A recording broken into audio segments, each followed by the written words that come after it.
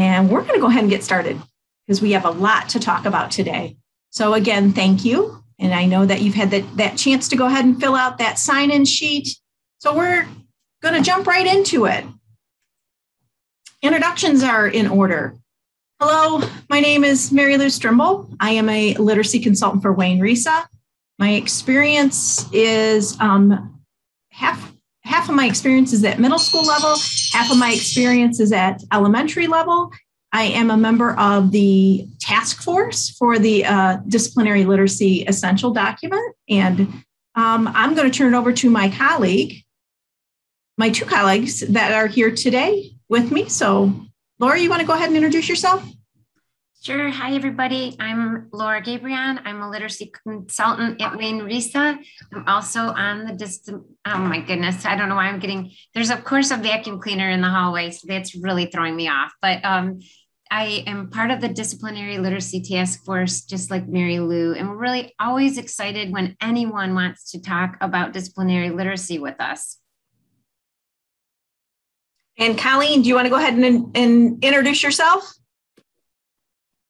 Oh, sure. Hi, everyone. My name's Colleen Whalen. I'm one of the literacy consultants along with Mary Lou and Laura.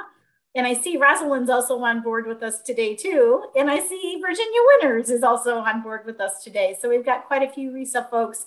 I'm just doing the behind the scenes stuff, but I'm also excited to learn from Mary Lou and Laura. They have a lot to share about disciplinary literacy. Thank you, Colleen. And thank you for lifting that we have our wonderful colleagues joining us. So hi, Jenny. Hi, Roz. Thanks for joining us. If you just jumped on, there is a QR code there on the screen. We're going to ask that you sign in, and that's also your access for sketches. And we're going to drop a link in the chat for you as well to make your sign in a little easier. So today, in our time today together, our first outcome or our learning target is to introduce and revisit the disciplinary essentials. For some of you, this might be the first time you're seeing the document. For many of you, it might be that you've seen the document, but you need to review it. Recently, this document has been revised through the lens of equity and inclusion. So we also want to give you a chance to really explore the document through that lens. And then next, we want to define the 3 dimensions of engagement so we have a common understanding as we go through and align engagement with this document and those instructional practices. So those are our outcomes for today. Now, our working agreements, we have 5 of them. Laura, you want to jump in? Sure. We would love for you to look through these and to think about one that you're really going to focus in on today. So whether it's demonstrating a mutual respect, my favorite is always engaging in humble inquiry, but any of these 5, and go ahead and put into the chat the one that you are going to attend to today.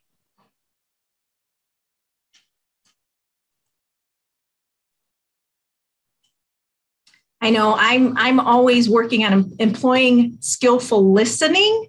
So at this time, once you have your number selected and you've placed it in the chat, what we're going to ask you to do, take a moment and think about the environment in which you're in and what can you change in that environment to make you more successful with the number that you have chosen.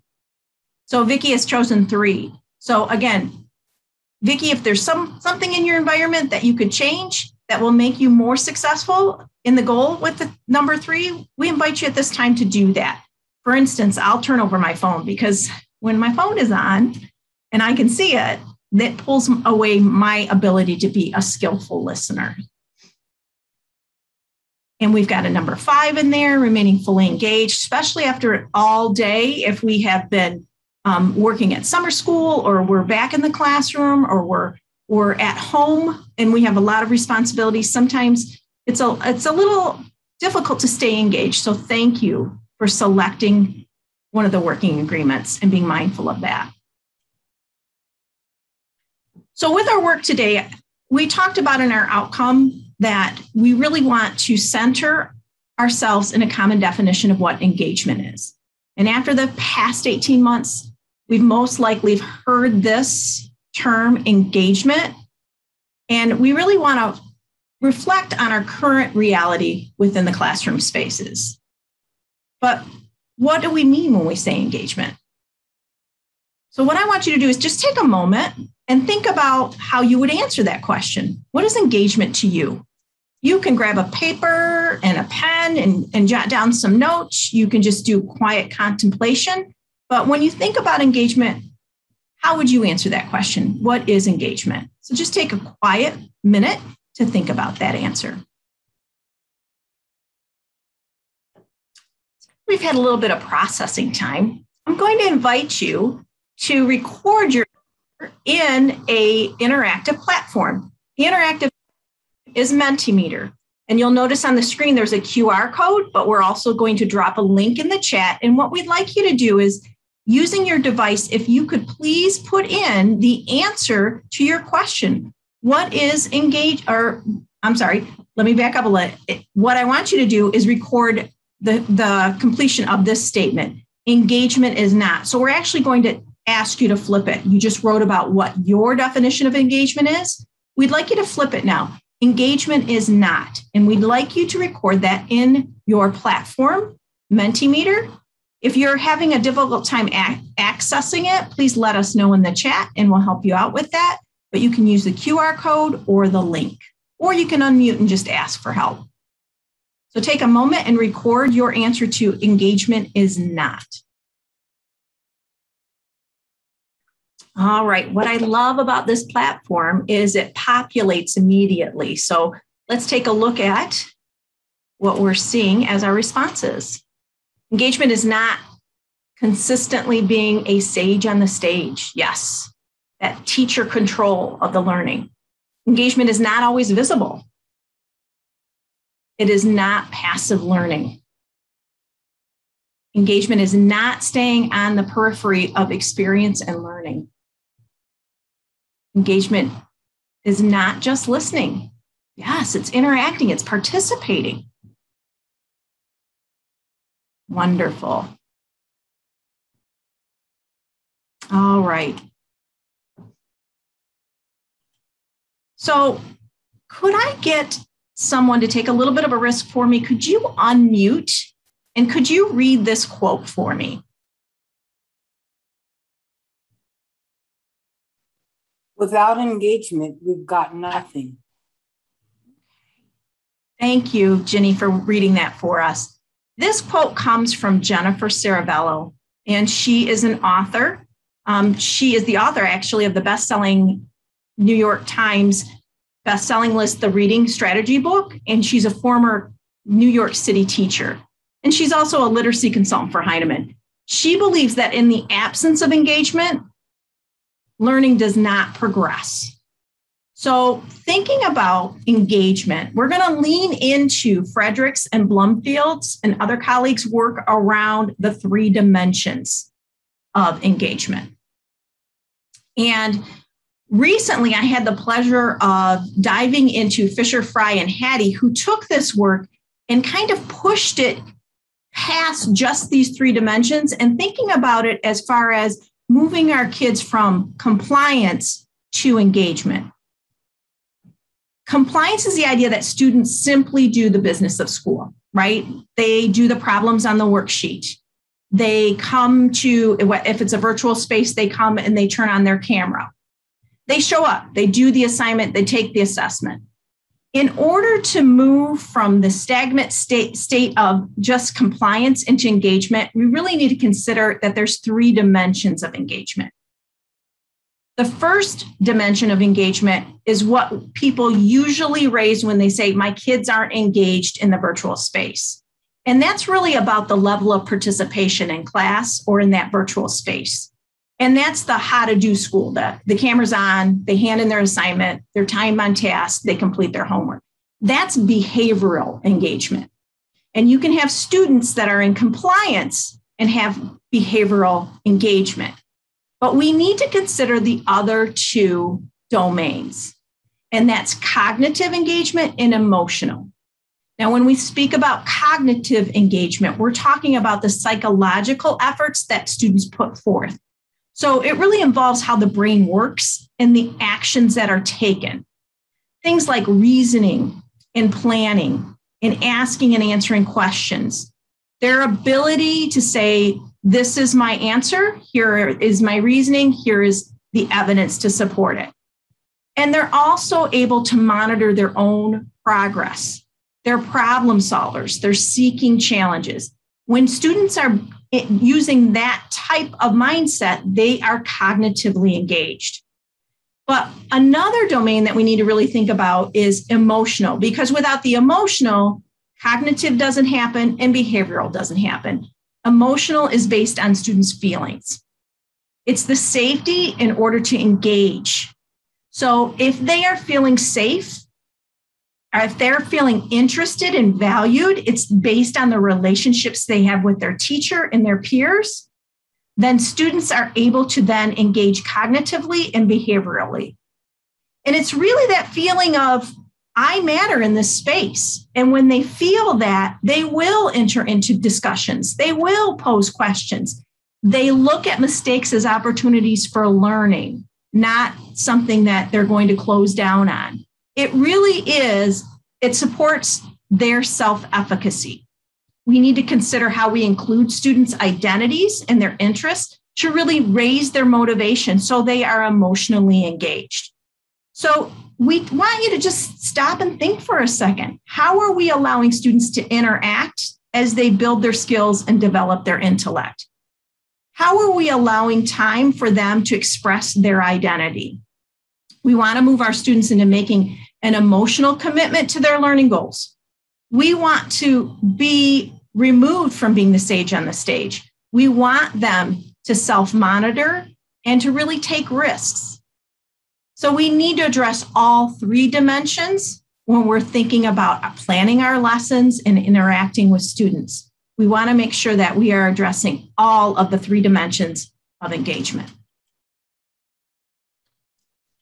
So in just a minute, we're going to put into the chat the link to the essential practices for disciplinary literacy. And these are geared towards the secondary classroom, grades 6 to 12. But before you open those up, what I want you to just note is some structural aspects of the document itself. It begins with a purpose, and that purpose is overarching for the set of 10 practices. And then the first thing that you're going to see is a general set of 10 essential practices. All of the 10 practices, whether they're the general ones, ELA, math, science, or social studies, are exactly the same essential practices, but the general ones can be applied to any discipline. What you'll notice in ELA, in math, social studies, and science is that those bullet points that break down that essential practice are very specific to the discipline itself. So in ELA, maybe something like understanding text features and what types of text we would read will be spelled out differently than it would be in math. So just wanted to give you a little bit of that as you got ready to engage with this text. We're going to give you 5 minutes. That's not enough time. We know that, to look through the 10 essential practices, but choose whether you want the general ones or you want to look at one of the discipline-specific ones, and just take some time to read through.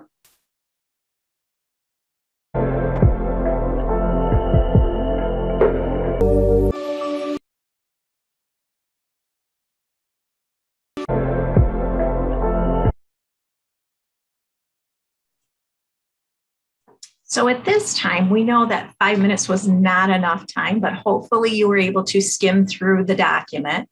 And we'd like to kind of now align the idea of the three dimensions of engagements with the document. So what we'd like you to do is to consider those three dimensions of engagement as we make space for you to further explore the document. So using the inquiry questions that you see on the screen, and that can be found in your breakout resource sheet, which we dropped in the chat, but we're going to put back in there again. What we're going to do is just ask you to stop and think about one of the essentials. We're going to start with the general essential one, and we're going to ask you to really think about the three dimensions. So in emotional engagement, as you are in a moment going to be given a space to really look at essential number one, we want you thinking about these questions.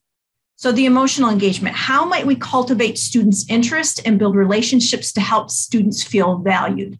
So as you go through essential number one, thinking about that, how does this instructional practice support that emotional engagement?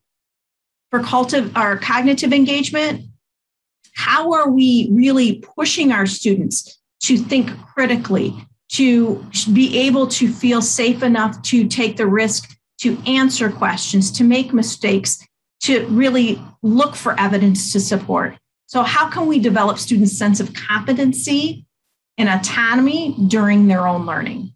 And then finally, that behavioral engagement. How do we define and measure meaningful participation? We want to pull away from compliance. We want to make sure that students are learning. And how do we know that they are learning? So what we'd like to do, and we were initially going to put you into breakout rooms, but since it's such a small group, we'll stay in this main room. And we're going to go ahead, and we just dropped into the chat a link to the essential number one only. It's a PDF, so we've isolated that out for you. And we're going to give you some time just to look over essential one. Think about those 3 questions, which you can find on your resource page, those 3 driving questions for the engagement. And then we really want you to start pulling some information. How does this instructional practice support the 3 dimensions of engagement? Now, we're going to, when we come back together, we're going to ask someone to be the messenger, okay? And the messenger's job is to share out one thing that resonates with them. So if you're willing to be the messenger, could you please let us know in the chat? Just go ahead and say, I'll do it. Just type it in the chat for us, so we know there'll be someone who will be responsible for that. So go ahead and just respond, I'll be the messenger, in the chat.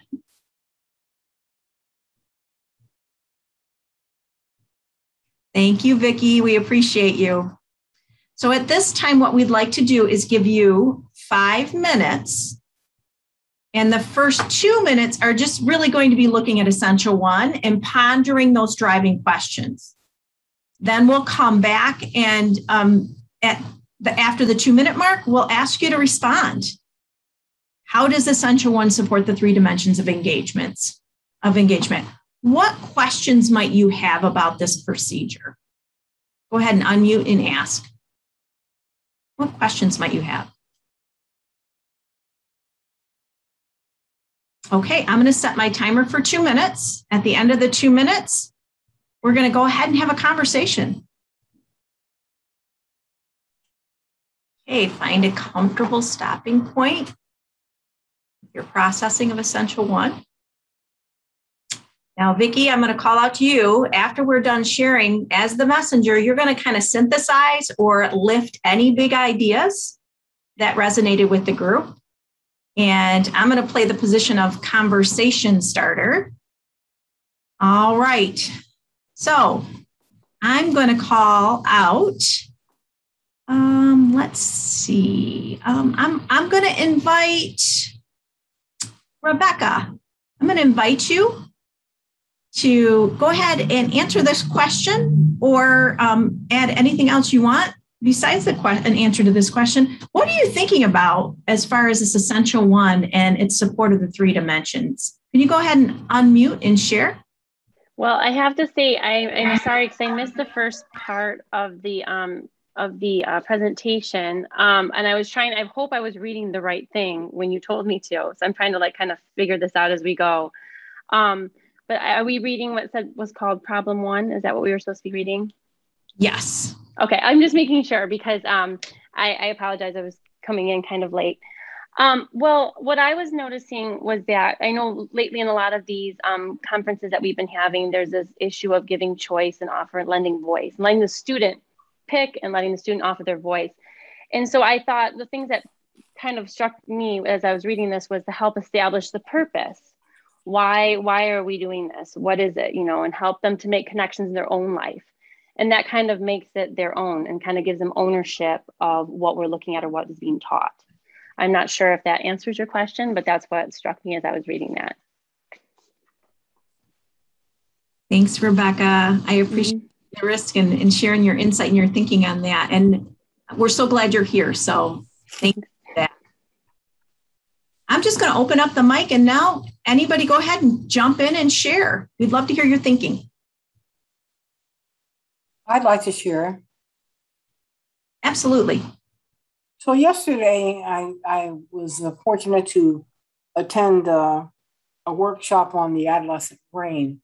And I learned that the adolescent brain begins to prune, and there's another process of myelination where it allows that student to, number one, create deeper connections and meanings. And I'm really glad to be able to share, to learn in this workshop, because with the problem, with number one, as I look at what are some of the moves that the teacher does in terms of general participation, behavioral, cognitive, and psychological, if we engage the student in questions, there's a couple of them there, allow for collaboration, allow them to deal with issues that are close to their lives, we're actually strengthening that child's cognitive processes. And I cannot help believe that when we do that, we are actually drawing them in to immerse themselves willfully into their learning. And for me, that's a real high point of engagement. Is it ups the quotient of investment in the learning, while simultaneously developing their cognitive capacity, as well as, and I'll go from an equity standpoint. One of the ways in which we do that is to engage them in thinking about some of the issues that are happening in their world contextually. And so, when we help have kids have courageous conversations in the classroom around the things they're trying to make sense of that are happening in the world, we're engaging them on all throttles. And I'm so glad to learn now more about this disciplinary literacy and the standards of practice. Thank you so much. Mm-hmm. Absolutely. I love that you added that, Ginny, though, because they really need to, we were just talking about this in a session that Sharon and I were doing, but, and I know that Dr. Shahid is here. We always talk about reading the world, but connecting that content area with the world, so she showed an image that of course makes me queasy. It was someone jumping from one end of a mountain to another. And there's of course a big dip in the middle, but you have to know some math to know you're going to make that leap successfully to the other side of this big, kind of, I don't know what, a ravine.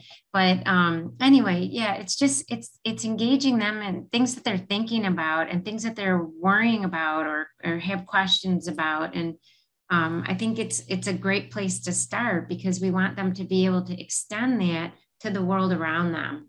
Right. Absolutely. Yeah, I can just add too. I think first and foremost, the document, I appreciate the revisions and the centering of equity in the document. But one of the things that just the first phrase, right? Problem-based. Whenever we can provide a space for students to be the generators to use their minds and to frame our discussions as a question as opposed to just kind of regurgitation, I think it supports all three, really: emotional engagement, cognitive engagement, and behavioral engagement. And in addition to that piece, I think, aside from the document, like really providing the space, you said, Laura, that you're going to look at that humble inquiry, like really thinking about like these three dimensions. So as opposed to us kind of thinking, is our students engaged based on how they appear?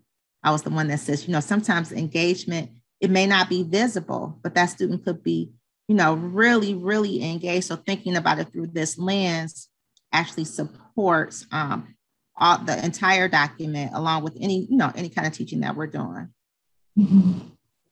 Yeah, it really leans into, we value our students. We value their thoughts. We value their insights by allowing them to engage in inquiry instead of telling them, this is what we're going to do and this is how we're going to do it. Mm-hmm. By allowing them a safe space, a courageous space for that to happen, we're building their intellect, we're building their criticality. So thank you for engaging in that conversation around Essential One and the powerful debrief. And I'm practicing listening skills, but all is resonating with me is how valuable it is to let your staff engage in inquiry too, and wonder and discussion and give us a question to solve. We really do have the students' best intentions in mind. And I don't think it's ever tapped. I think a lot of, it may not be true at every school, and I'm not trying to put my school down, but I would love to hear other teachers input more and give input and collaborate more than we do.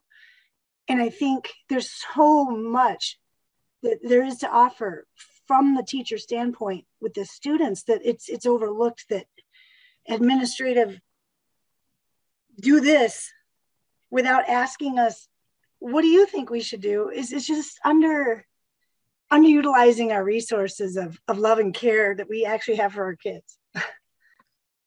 Vicki, that's such a powerful observation, because a lot of times what we try to, there's a really good book called Investigating Disciplinary Literacy, but it really sets up almost like a parallel journey, right? Because you're absolutely right. As teachers, we're always on an inquiry cycle. We're trying to figure out what we're doing. We're constantly fine-tuning our craft so that we're better at what we do. And we're bringing in research in all different kinds of ways, kids' facial expressions, the way that they write something and we're like, oh, they didn't get it. I realize right now I missed the mark. And so we're constantly pulling in data and we're using that data to make some changes. And that's inquiry, right? So often our students might be investigating something totally different, but that's an investigation nonetheless. And I think that's the richest opportunity when we're on a parallel journey with them. Maybe we're doing something slightly different, but we're like, yeah, you know what?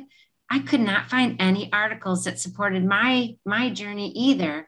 So let's get back at the drawing board. Maybe we're not looking with the right keywords or whatever it is, but because we're on a path, we know the obstacles that we're encountering, they're going to encounter some of the same ones. That offers us an opportunity to teach in a way that relates directly to them. The power of inquiry. So Vicki, as you were talking about the opportunity for staff and inquiry, I just think to myself, how might we use these instructional practices with a staff under the guise of inquiry to then lift that up? That if we can use this document as a way of maybe in PLCs or in our professional learning to say, you know what, the document says we should take an inquiry stance. Let's try it ourselves. So thank you for lifting that. That really got us thinking about it. We just had like a 3-day, and Rebecca was in one of my groups. We felt like the Breakfast Club when we finished. We all said, we're going to watch the Breakfast Club, because I mean, we were actually almost smacking each other down by the end, like, but being real with each other and like, just really, yeah, you hit it on the head. And no one says that, but that's real. And we were really, really getting to the core of some things we think are the problem. And if we all did that, maybe we'd work out more stuff instead of just, I don't know. I think relinquishing power as a teacher is really hard. I think it's probably really hard at the administrative level. But if we could, our interest is, we are intrinsically motivated to help these kids. So it shouldn't be a fear. It's just, I don't know what it is. I got a lot out of our 3. Vicki, I so agree with you. And I think part of it is that the structure that within which we work, we're going to have to break out of the structure in some way.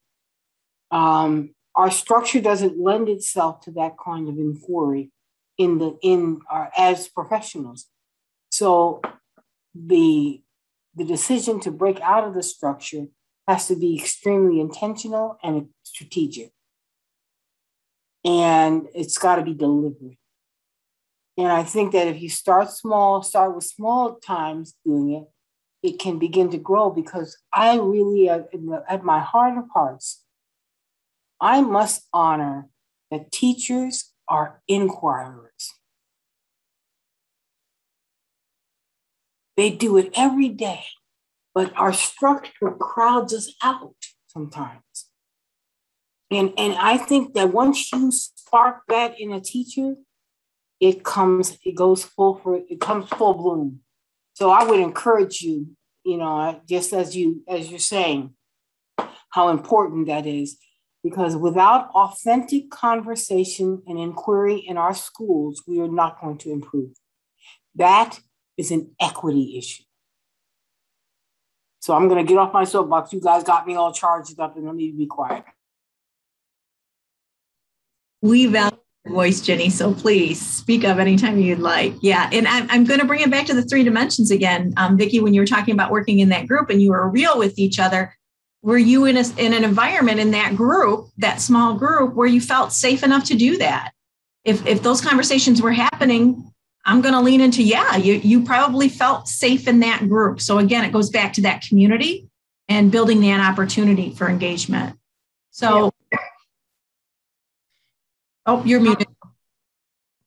We could not have said the things we said if we didn't have good rapport with each other. We have great rapport and we respect each other. And it turned out that we could say more than we normally would in a staff meeting where it's never welcome. Like, let's get out as soon as possible feeling. Yeah. So you, in your way, just like Jenny was talking about, you pushed against the system. You wouldn't normally have done that, but you were in an environment where you felt safe. That emotional engagement took place. So that cognitive and behavioral engagement was also met. So thank you for sharing that. Thank you, Jenny, for adding your voice to that. And I'm going to turn it over to Laura. I almost wish I could switch the 2 slides, the order of them, because what we've been talking about kind of paves the way for the next slide. But I just, in thinking about just obviously we are passionate people. You can tell by the conversations that we're having. We feel strongly about the way we teach, the topic that we teach, and that slide about building curiosity was really thinking about, and this is something that I forget sometimes, especially when I was trudging in day after day to the classroom. And, I migrated to teaching English at the secondary level because I really love literature. I love reading, I love writing, I love words. And so sometimes though, when you're in the throes of it, you lose track. Why did I even come here? What am I here for? And so sometimes we have to build that curiosity by showing our passion, getting them to think aloud right beside us so that we model our curiosity. Maybe we gamify it.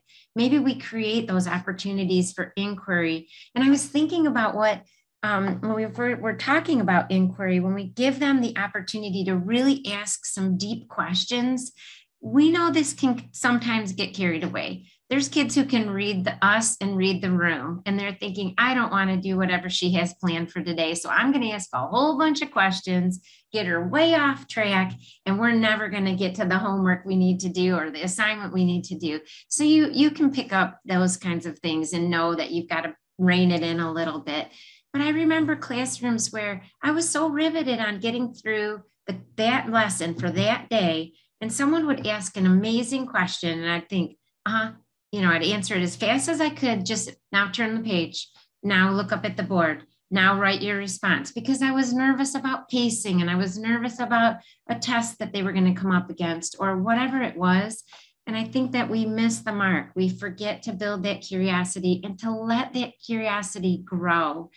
And that comes back to poor Mary Lou. She's doing the slides and I'm like, go to 13, no, 14, 13. But we are now where we're thinking about that classroom atmosphere, just exactly what you guys were talking about. We have just this year published the school-wide practices for secondary for disciplinary literacy. So that document, I'm going to put it in the chat in just a second. But what it really talks about is the atmosphere, the climate and culture And Farrington's white paper talks about the same kind of thing. We want a classroom where kids can say, I belong. I feel like I can be successful here. I will get better with effort. My work has value. But we know they don't just move from room to room in our high schools and middle schools feeling this way. We have to build it. We have to build it in our rooms, but we have to build it across buildings. And that's when we see them engaged, because they feel like engagement is a risk worth taking. So thinking about that, I had the pleasure of being in a space with one of my math consultant colleagues, and she was talking about Dr. Berry, who is a former NCT president, and he shared these rights of the learner. And these were explicitly stated and explained to the students within these math classrooms. The first one is you have the right to be confused. Okay, I am not a math person, so I wish someone would have said that to me in my educational career. But really, if you think about across the content, many times students feel almost a fear to be confused. So thinking about that emotional engagement and allowing kids to know that mistakes are not something that are bad. Confusion is not something that's bad. It's something that's really productive. And it's looked on in this classroom as an asset. You have the right to claim a mistake. So when you say when you make a mistake, you stand tall and proud and say, this is why I got here, because you are in an environment where the rest of the people in your classroom will say, you know what, that happened to me. Or I can see where you're coming from, and this is why. You have the right to speak, listen, and be heard. So Laura was talking about that ultimate rush, or that sage on the stage where the teacher is like, I've got to get through this. But really slowing it down and going deeper and knowing, being a learner in a classroom where I know when I raise a question that's valid, that's on topic, that they're going to honor that. And if we don't have space right that minute to answer that question, I can trust that the instructor, the teacher, or other students will help me bring it back. And then finally, I have the right to write or represent or present my thinking in any mode that is comfortable for me.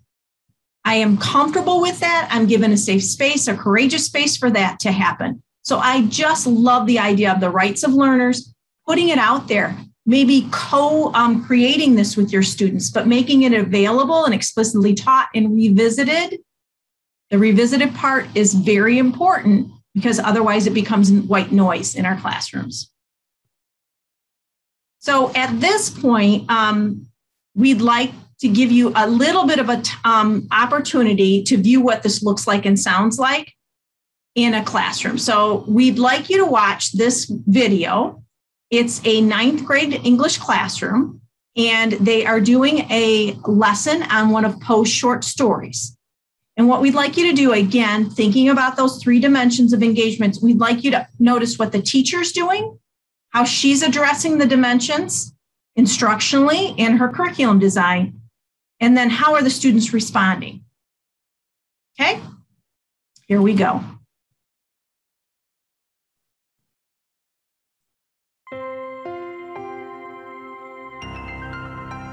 Funding for this program is provided by Annenberg Learner.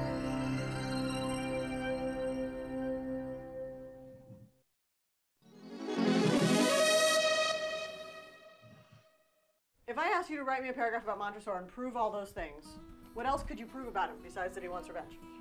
What can you say about Montessori that you could prove, that you could show me evidence in the text to prove it? Tara, you have something? He's completely xenophobic of people from certain countries because he talks about Fortunato as being a quack, like people from that certain country. Okay. And you could find a quote to prove that? Yeah. Okay. Daniel, what do you got? He's rich because he likes to buy expensive wines. And you could prove that? Yeah, because in the story it says he likes to buy expensive wines. We want to now take this to another level. Compare Montessori with Fortunato. Today was their first real exposure to the kinds of comparative language that they'd be using. Building toward a larger end unit goal where they will compare the techniques Poe uses in Cask of Amontillado to the techniques that Charles Laughton uses in Night of the Hunter, which is a 1955 film noir. I need you to open the T-chart example that's listed for you on the blog. And when you open it, it's going to look like this, comparing Montresor and Fortunato. I'm asking you to tell me some things that they have in common, some similarities, and some things that they have different. Don't worry about the right side yet. Take about 1 minute, and I really am only giving you 1 minute, to write down 1 or 2 things they have in common and 1 or 2 things they are different about. Go. Eventually, they need to be able to write about this text at a very deep level.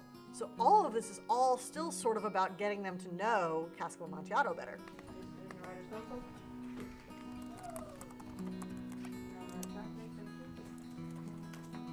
So what did you say were some things they had in common? They both are rich. Because they can buy the wine. Because I bet they buy like pretty expensive good wine. Okay, so they're wealthy people, right? What would you say were some of their differences? There's a really stark difference, people. Montresor wants to kill Fortunato. Yeah, one of them's a murderer, right? Do you see what's coming here? Yeah, you want us to find evidence. Okay, so to the right, you need your evidence. In the form of what? Quotes. Yeah, you're going to need quotes from the story. Find some evidence that proves the things you said they were similar or different about. Whether your similarities and differences are the same as what we have on the board or not, you need to be able to back it up. What in the story do you find that backs up what you said on the left side? I was asking for them to compare the 2 characters, and then a column next to that they're fairly familiar with now that asks them to present evidence for their thinking about those 2 characters. Tell me what you're looking for. Evidence. What does that mean to you? Quotes, right? So does a quote have to be like the character actually talking, or what kind of quotes are you talking about? No, it's just pieces of that proves what I'm looking for. Okay, can you do that? Okay. You definitely get more out of books after being in this class, because after having to analyze books and really get into the deeper meaning of the book, I start doing that with every book, which is something I didn't used to do. So that's really good. You have the high level thinking about this story, but I need you to back up what you're thinking with evidence from the text. Okay. Okay? Share what you got. Share the wealth. Every time they have an opportunity to be exposed to what's happening in that text, I'm giving them another chance at that. We came at length to the foot of the descent and stood together upon the damp ground of the catacombs, which are a place like down of the Montresors. I got the skillful Italian vintages myself and bought largely whenever I could for a Fortunato's better winemaker than Montresor. And then for a difference, I continued as I was into my smile in his face, and he did not perceive that my too smile now was at the thought of his immolation. Okay. Was that for the similarities? Yeah, for the differences. Okay. For this next part, on top of your T-chart, which is in your writer's notebook, I would like you to write for me a paragraph comparing Montresor and Fortunato using the evidence you've already found. Now, I have a couple things to help you with this. You can just write this paragraph. Some of you are totally capable of just writing this paragraph. Some of you may want to refer to the words for writing about compare contrast, phrases you can use when things are the same, phrases you can use when things are different. If you would like more support for writing your paragraph, on your table is a paragraph frame for comparison. Okay, so you can use that. On the back of that is even more words for using comparison. Okay, so what?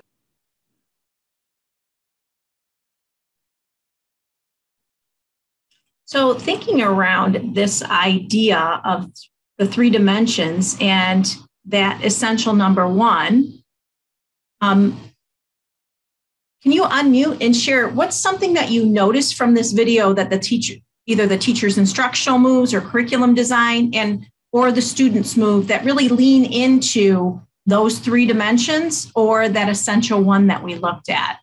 Go ahead and unmute and share. And we're getting down to the last bit of our time together. So I think everybody's kind of tired out. So we're going to go ahead and give you a pass on this one. Really, we're looking at the structure of her lesson. She allowed them to have conversations.